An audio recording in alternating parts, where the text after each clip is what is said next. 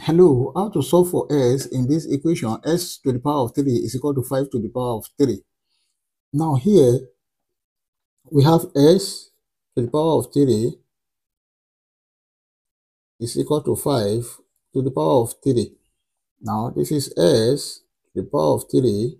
If we take this 5 to this side, we have minus 5 to the power of 3 is equal to 0. Take note of this, that if you have a raised to power 3 minus b raised to power 3, this is equal to a minus b bracket a square plus ab plus b square. And from this equation, a is equal to s, b is equal to 5. Therefore, s raised to power 3 minus 5 raised to power 3 is equal to s minus 5 bracket s square plus 5 multiplied by s plus 5 square is equal to 0. Then this is s minus 5 bracket s square plus s times 5, that is 5s plus 5 square, 25, is equal to 0. There are two cases here. The first case is s minus 5 equal to 0, or s square plus 5s plus 25 equal 0. From here, s is equal to 5. And from here, this is a quadratic equation which can be solved using quadratic general formula. And our quadratic general formula here is giving us s is equal to minus b plus or minus square root of b square minus 4ac divided by 2a. From the equation, a is equal to 1, b is equal to 5, and then c is equal to 25. Then s is equal to minus 5 plus or minus square root of 5 square minus 4 multiplied by 1 multiplied by 25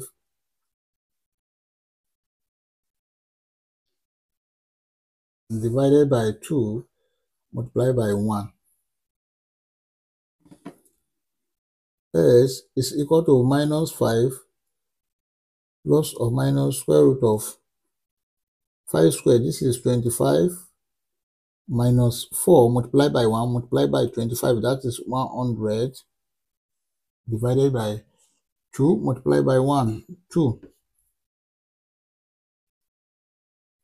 S is equal to minus 5 plus or minus square root of 25 minus 100, that is minus 75, divided by 2.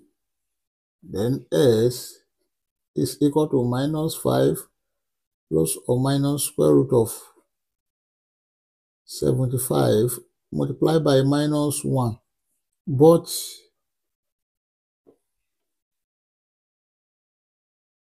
square root of minus 1 is equal to I, then over 2. S is equal to minus 5 plus or minus square root of 75 I over 2.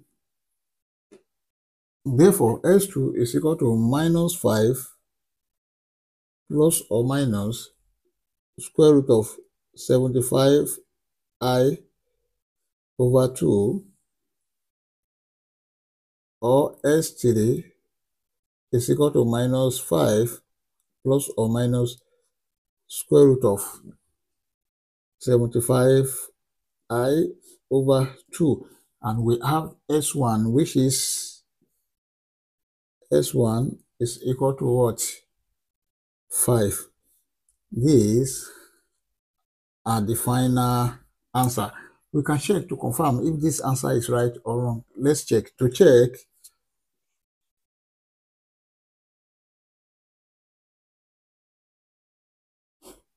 we have the given equation, s to the power of 3 is equal to 5 to the power of 3.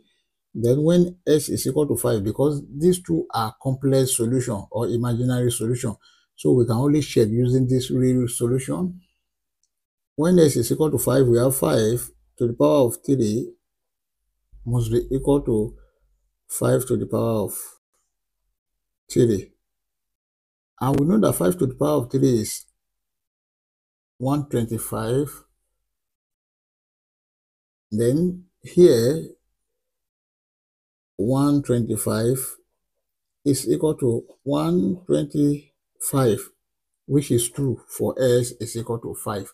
I hope you enjoyed the video. Please don't forget to like, share, comment, and subscribe to my channel.